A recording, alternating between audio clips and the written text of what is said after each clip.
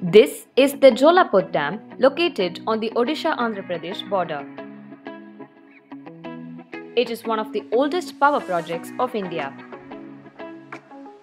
The Jalaput Dam was built without reinforced concrete, a standard norm in all modern construction. It was built with random rubble masonry in cement mortar. The seepage from the dam is almost nil, making it an engineering marvel of the pre-independence era. The dam has managed to survive for 7 decades, beating the expectations of engineers about its life.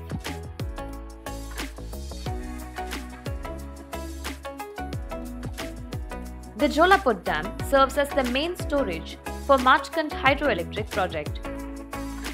The dam is 1,425 feet long and its height from the deepest bed is 200 feet. The width of the dam at average bed level is 148 feet while the top width is 18 feet.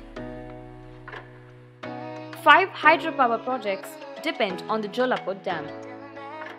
This includes Machkand, Balimela, Upper Sileru, Lower Sileru and Donkarei. The dam has stored water of Machkand River, which originates from the western slopes of the Eastern Ghats near Visakhapatnam district.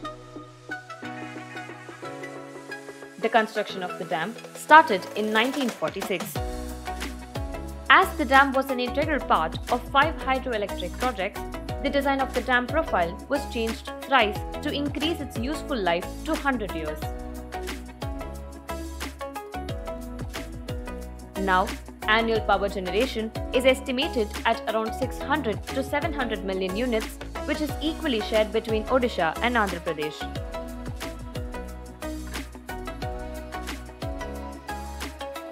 The project could be termed as a wonder because of the challenge the engineers faced to bring men and machineries to one of the remotest parts of the country.